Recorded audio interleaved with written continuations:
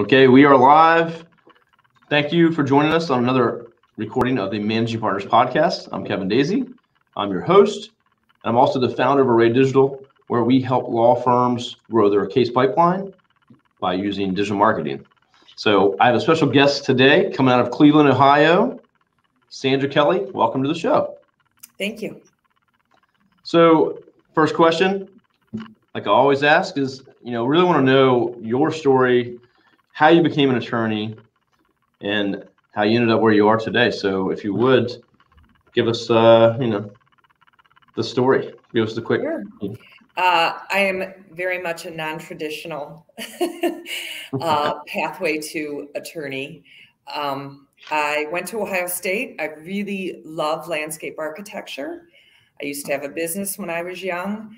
I got a degree in horticulture and agriculture education. I wanted to teach horticulture at the college level, preferably at Ohio State. And unfortunately, there was not a job to be had when I got my master's degree.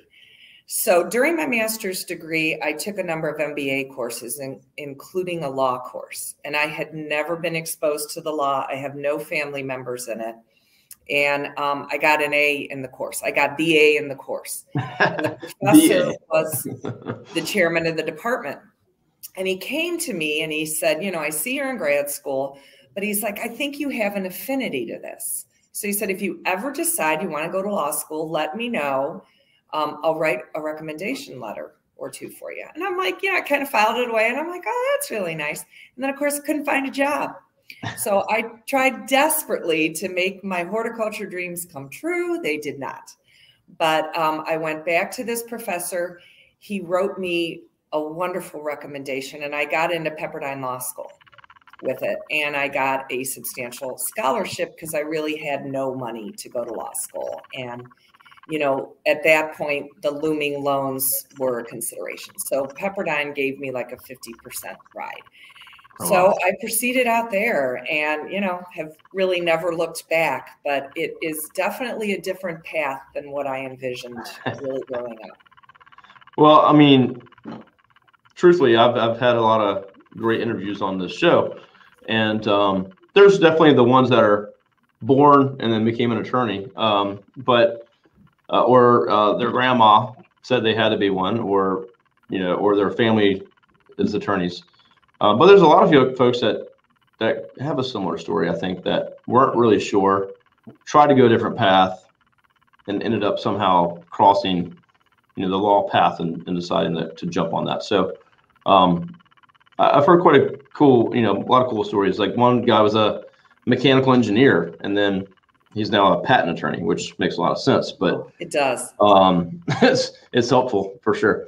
But so, I think it's pretty cool to hear the different stories, and your story is unique as any of them. So, so tell us a little bit more about the firm, and everything from the name. So it's Ray Robinson Law.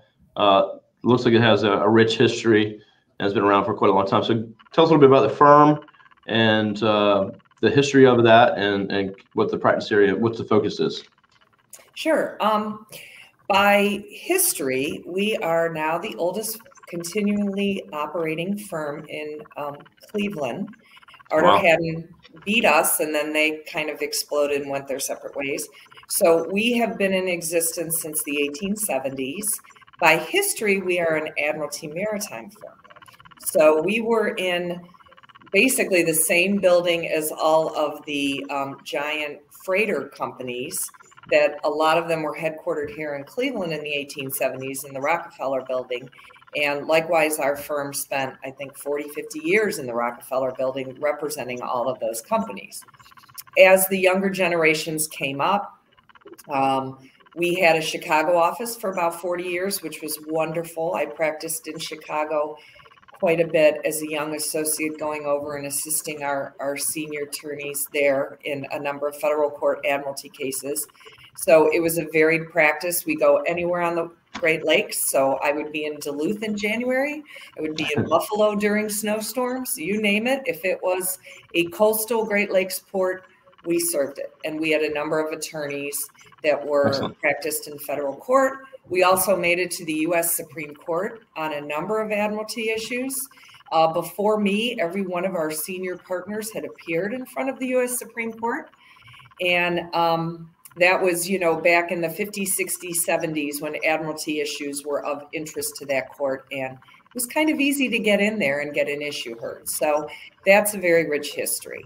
The predecessor firm was Ray Robinson, Carle, Davies, and Snyder, all preeminent attorneys.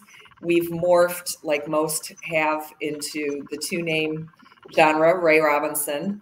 Way easier for the receptionist to say.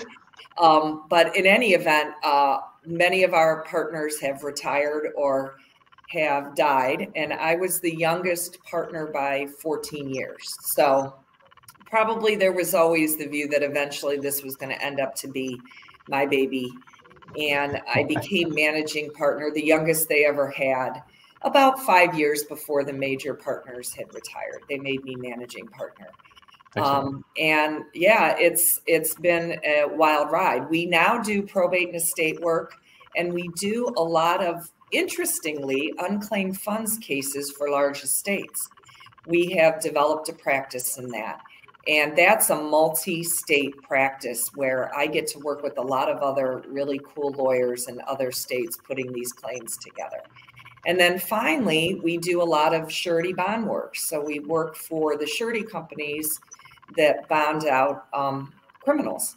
And we handle the larger bond forfeitures and that type of thing. And I do that all over the state. And we just got a case accepted to the Ohio Supreme Court.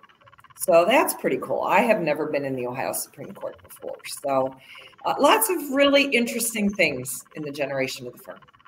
That's excellent. Well, that's really cool. Thanks for sharing that. And, kind of the history of that and how things have kind of changed and morphed as well. And then the two-name thing is, I think we have law firms as clients, and there's some that I still have to go, what is the name of the whole name of the firm? It's hard to say some of the last names.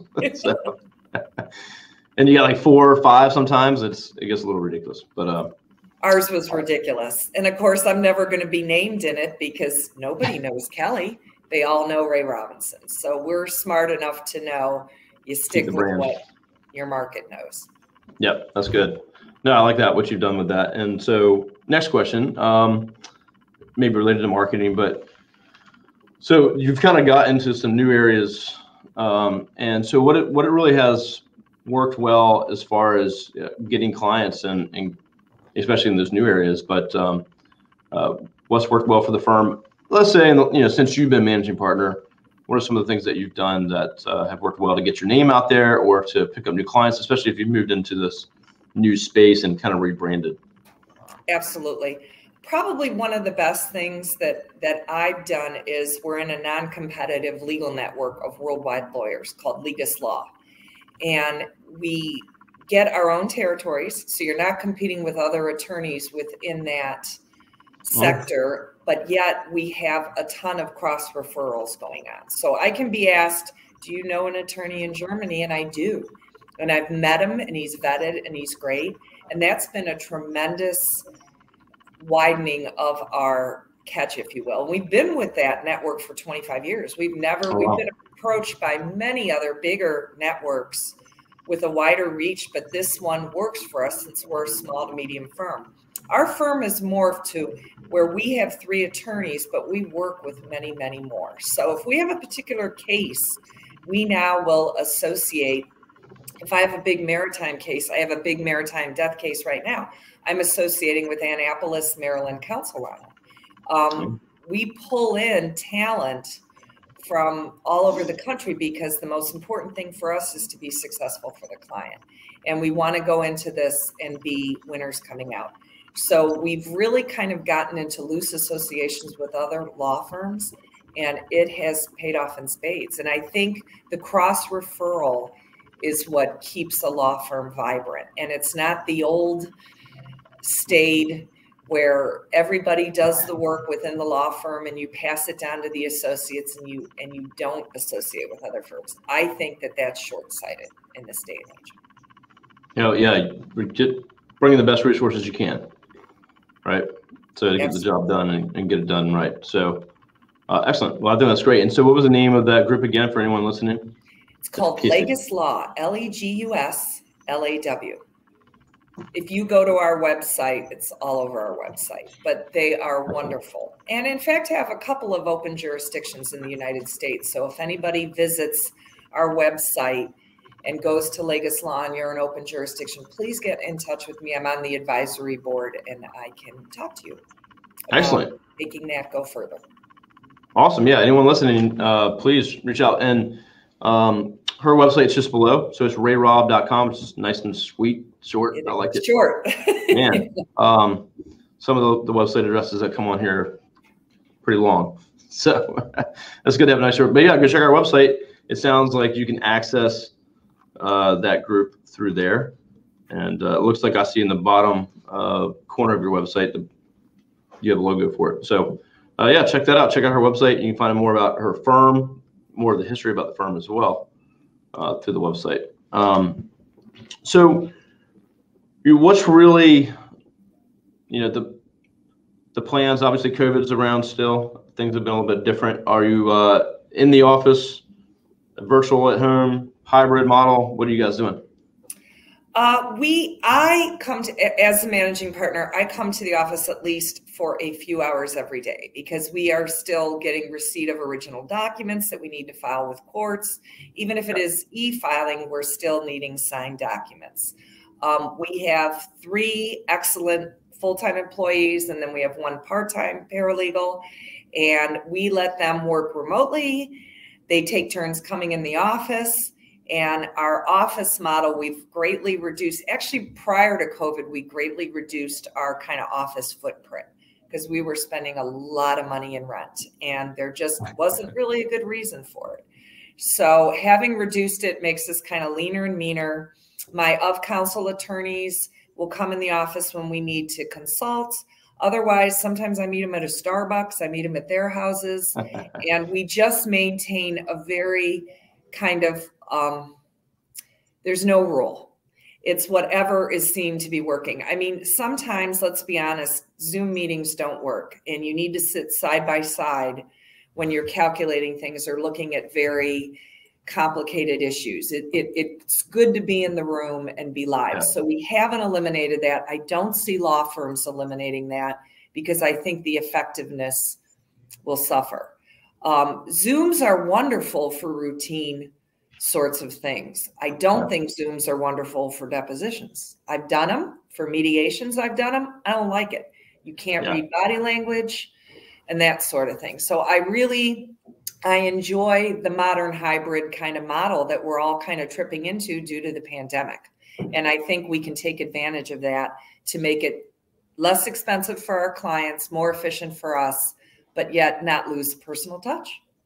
Yeah. No, I think so too. And that's kind of what we've gone as my firm, which do marketing, but we were moving more virtual before the pandemic as well. And we do digital marketing, so a little bit different. But of course, since COVID, all our hiring has been pretty much remote folks because we want the best talent and, not always local, unfortunately. So, but you don't necessarily need them to be either. I mean, if you want to get the best talent and they're in LA and you want that niche, kudos to you. Yeah, exactly. So it's been helpful, but we still have an office. I'm in the office today. We have a few folks here, most of our leadership team, and it's something about sitting around the table. Yeah. We're having like a really serious strategy meeting, where the company's going or ideas that we have. Sometimes it's just helpful to sit in the room and get it done.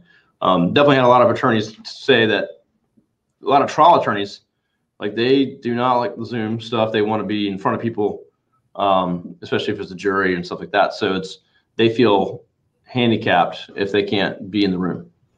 But I've also had a lot of folks, there's a lot of efficiencies. They can try, have more cases in the state further away than where they were just focused on their city. So it's, I think there's pros and cons. I think the hybrid model will be probably what'll stick around most. So, well, that's cool to hear.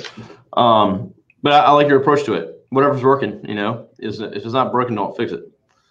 And then of course, keeping your expenses down and not having to have a big fancy office in the best location in town, you know, I don't think it's necessary. So. Yeah, you're going to pay for a conference room square footage every month to Zoom with your clients? What? Yeah, makes no sense. Yeah, good point. But yeah, I mean, figure some of the big flashy firms or the PI firms that have the big, beautiful offices, you know, I assume that cost is being passed on to the client somehow or another. So of course it is. Yeah, it's got to be, right? So what is the plans for you, for the firm? You know, what are you thinking coming out of COVID? Hopefully things will settle down, but you know, business as usual. But what's kind of your plans for the next couple of years? Like what's next? Are you bringing on more attorneys? Are you in growth mode? You know, what's that look I like? don't know so much that we're in growth mode. I like the 2 attorneys that, you know, kind of captively work for me now. But like I said, we have some big cases where I have associated one set of attorneys in Huron, which is about an hour away. So I see them every couple months and we talk about the case. They're wonderful to work with. So I see developing that relationship with them further because we just kind of vibe. I think my apprehension in bringing on laterals is you have to feed constantly. And I tend to be the vast majority of the rainmaker in the firm. So I get the business in and then I kind of, you know, give it out as it is. So, and the other attorneys enjoy not having to do marketing or rainmaking. They would rather do the work. So we, you know, we all have our role. So in 2 to 5 years, I see more relationships developing with like-minded firms that like to partner together. I mean, I think the big thing in partnering with a firm in the future of it is the client does not get double charged. You each bring your unique spin or talent to that case, and you make sure that you're not duplicating your efforts. And the client quickly sees, wow, I'm getting a really good bang for my legal buck.